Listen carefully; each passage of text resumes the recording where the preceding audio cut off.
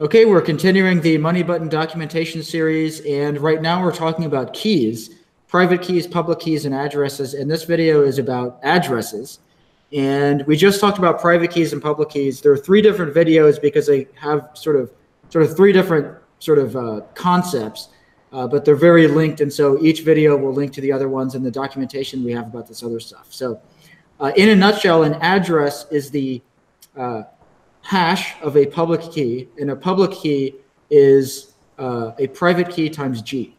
So an address is actually I think it's the RIPE MD 160 hash of the SHA 256 hash of the public key.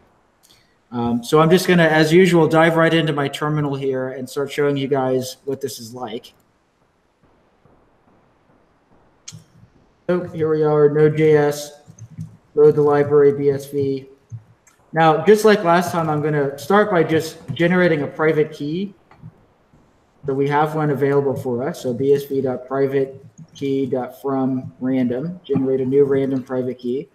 Now I'm going to generate my corresponding public key equals bsv.public-key.fromPrivateKey. Private key. My private key looks like this. People that watch the other ones, you should confirm that this should be a different private key than the other one. And here's what my public key looks like. Now, I'm going to generate an address. So var address equals bsv.address.from public key address.toString. Now, for people who've already seen stuff like this, whoops, address 1s. Addresses basically always start with a 1, with a couple of exceptions that we can talk about shortly.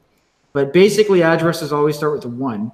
That's because the address itself, I think we have some methods here that'll show some of this stuff here. Let's see if I have a toObject method. We have different types of addresses, and if you have a mainnet address that is pub key hash, which is basically a normal address, there's actually a buffer that gets prefixed, which is this thing right here. This ends up getting converted into a buffer. It's prefixed with a number, and when it is base 58 check encoded, it just so happens it always starts with a 1.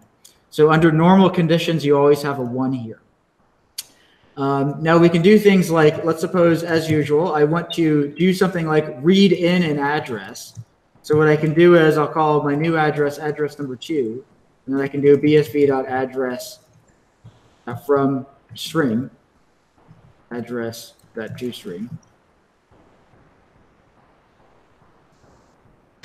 And I get back the same address. Now, like many of the other methods here, basically, if I were to pass in an invalid address, it doesn't work. So there's no way to, basically, if somebody gives you an invalid address, it will throw an exception. And so you can check for that and know that if they've given you an address, it is certainly a valid address, that at least it hasn't been mistyped or something like that. And so that way, that's how you check for things like making sure somebody doesn't lose money or something like that. Now, one other weird concept with addresses that's, well, okay, so two things. So first of all, we know with public keys that public keys can be either compressed or uncompressed. Now, again, you don't normally have to worry about this because they're almost always compressed, except that if it shows up, you're going to be very confused if you don't already know what this means. So let's just make a new public key, which is going to be the same as the other one. We'll call it public key dot, so bsv.public-key.fromPoint, and it'll be the first public key dot point. And then instead of being compressed, this one's not going to be compressed. And so public key 1 looks like that. Public key 2 looks like this. Okay, good. So now I've got a new uncompressed public key. Now I should be able to make a new address here. Now this is the same public key, it's just formatted differently. So the private key is actually the exact same, right? I didn't generate a new private key. The private key is the same one. It's just a differently formatted public key. So now if I generate an address from the public key from the compressed form to, Okay, public key, capital K. I look at my first address and my second address. The true is missing. Address true. Address 2. Okay, we get a different looking address there. So that's because the value is being hashed, and so you get a different address. So that's why it matters. Like you'd be, if you ever encountered these and you didn't know about this, you'd be very confused if you ended up with a different address than what you were expecting. Now, if this ever happened for some reason, like somebody gives you an uncompressed address, you don't know what's going on, somehow you end up with a compressed version, your money is still recoverable. It just has a different address. The private key is still the exact same. So long as you have the private key, you can still recover your money. And it just helps to understand something about this. So from an end user perspective, this should never occur. Like the user would never notice this. And as we're talking about in building stuff with MoneyButton, hopefully we can just completely eliminate addresses altogether from the user experience. And this is something that only developers will ever have to know about or care about. But for now, users are still copying and pasting addresses. So that's just how it is for now. Okay, so that's, go ahead. No, just a question. You are able to know that this is a mainnet address, looking like you can inspect the address and know that it has a 1, so it's a mainnet address. There is any way to know if it's a compressed or not compressed address? Just looking at the address? No, right? No, there's not, because cool. It's just the hash, and there's no way to know what was hashed. So you have no idea unless you also know what the public key is. Makes sense. Cool. Okay. Is there any kind of is there any kind of limitation of the number of addresses that the public key can generate? So there's no. Well, okay. Let me say that differently. There are exactly 2 addresses for each public key. There's the compressed form and the uncompressed form. So, and again, normally, like basically the way every wallet actually works today is they all generate compressed public keys, and therefore the addresses, you're only going to see one of them in practice unless something weird is going on. You're analyzing the history of the blockchain or something like that, and you see these old style addresses. That would be the only case to come up. But that's the limitation. So there are exactly 2 different ways to create an address from a public key. Cool. Okay, now there's one other weird thing. So this is just, so there's another issue in Bitcoin that in the Bitcoin SV world is relevant. So there's something called P2SH. I'll just write this out here first so that people know what I'm talking about. P2SH, or pay to script hash, which is a different way to create an address that is now deprecated in Bitcoin SV for good reason. I don't want to explain everything right now, but basically, if you try to actually use P2SH and you're writing smart contracts, it doesn't help. It makes things harder. So the perspective of an application developer is P2SH is somewhat annoying. So it's being deprecated, but you do, like, people do actually use stuff like this today. Like basically the only way you can do multi-sig in practice today is to use a P2SH address. And they haven't yet opened up non-standard outputs yet.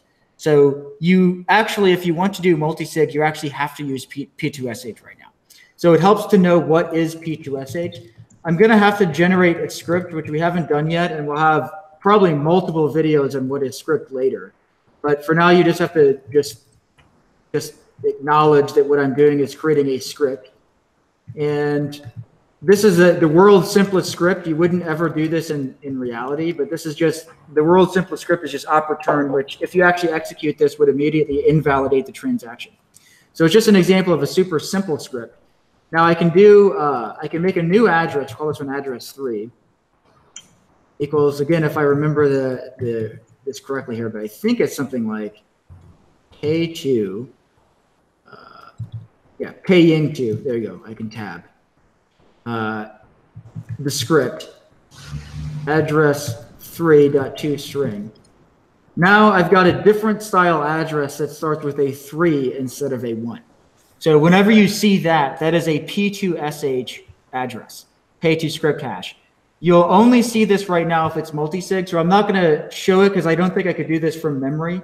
But basically, if you were to make a multi-sig script, it would have other stuff in here like check multi-sig, okay, or it's, I think it's op check. Yeah, I think that's all it is. Op check multi-sig and some other stuff in there. and you would have a totally different script, and you would generate an address that would look like this. It starts with a 3. So that's what is P2SH. In practice, hopefully most people will not have to deal with this. Hopefully we'll have the non-standard outputs enabled soon, and people won't ever have to do P2SH again. But in any case, for right now, you just do need to be aware of that. Okay, whoops, I didn't mean to kill everything there, but anything I missed, guys? I can move on to the code and the documentation. Or any other comments? No, we're fine. Let's go to. Yeah, I think we're set. Okay, let me move on to the code then, and just glance at the code, and then look at our documentation. So this is the code for address.js in BSV, the library. And as usual, there's sort of a bunch of extra code in here, some of which is sort of just mostly irrelevant from the point of view of an application developer. And really what you're going to be doing in practice is things like from public key. That's how you generate an address from a public key. You'll probably do things like from string, which is basically how you import an address from a string. And then you'll probably use toString, which is how you output an object to a string. But there's so many uses of it. There we go. And it is a base 58 check string. So that's why it looks like base 58 characters, is that we're using base 58 check again. So that's what makes it so that you can't basically accidentally type it in wrong or something like that, or it would throw an error. And that's basically it, although I'll add one comment here if I can find. You can see these properties like the network and the type. So type is basically either pub key hash or P2SH. So it's either a normal one or a P2SH one. Network is either mainnet or testnet. And then the hash buffer is just the hash of the public key. So that's what those values are inside of an address. All right, I'm going to move on to the documentation so that people can see that real quickly. Okay, so in here we have all this stuff written up, and you can basically see the same type of information about how to generate private keys, how to get the public key from a private key, and how to get an address from that, and how to sort of print them and view them and then import them again, which is what you would do if you're like sharing an address or something like that, as well as a bit of an explanation of P2SH and the difference between testnet and mainnet as well. So for instance, a testnet address will start with either an in or an m rather than with a 1.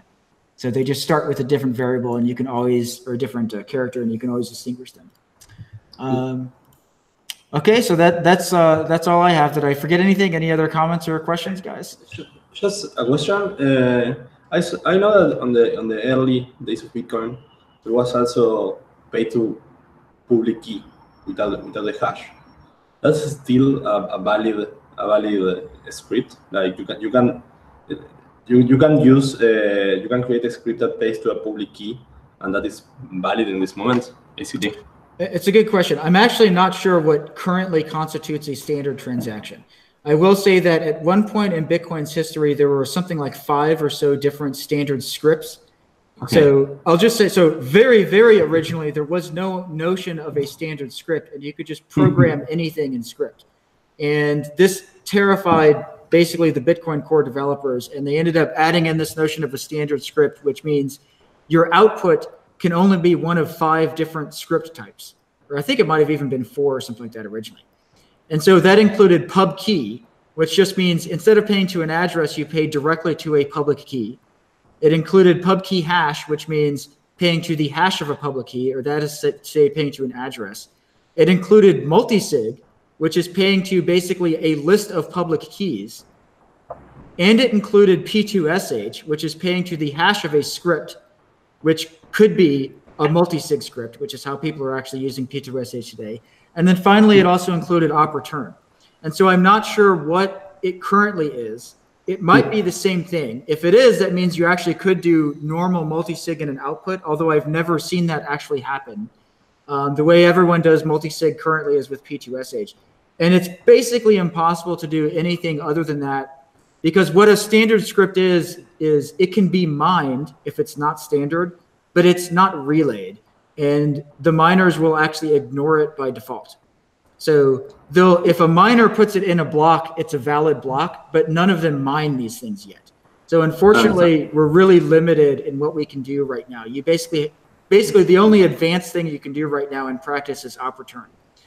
So you can do these large op returns now on Bitcoin SV, which basically means putting data in there, but you can't do complicated scripts yet. But this is a part of the plan. So hopefully soon, the user won't even know it's an address. So what'll be going on under the hood is the software is managing the contracts or the scripts, and the user is just swiping money button and money is being transferred, and they have no idea how it's working under the hood. But it'll actually be arbitrarily complicated scripts in the future. And so that is happening right now. But there's just a lot of work that they have to do to, who knows, that's on the node developers to figure that out. But that is happening. Awesome. Okay, so that's all I have. So please visit moneybutton.com. You can view links to all of our documentation and help and all that stuff. If you want to see the documentation specifically, that's at docs.moneybutton.com. We have a Telegram group, t.me/moneybuttonhelp, where you can talk with us, get help for Moneybutton, if you're building an application or something like that, or if you just need help with using the button or something like that, or if you need help with this library, you can talk with us in our Telegram group, t.me/moneybuttonhelp. And we'll be linking to all of these videos in a group because they're related. So public keys, private keys, addresses. And then the next videos are probably going to be BIP32 or extended private keys and extended public keys, which are actually what most wallets are using in practice today. All right, that's it. Anything else, guys? No, I believe that's it. Okay. Just a few websites. Don't forget that we are going to post everything in our blog. Yes. Oh, that's true. I did forget something, which is we're going to post this stuff to our blog. So we'll have probably a number of different blog posts where we include this stuff. So these will be in a blog post about keys, and we'll have a few different blog posts containing all of these articles. So that's at blog.moneybutton.com. So please view our blog, and we have other wonderful articles on there as well. All right.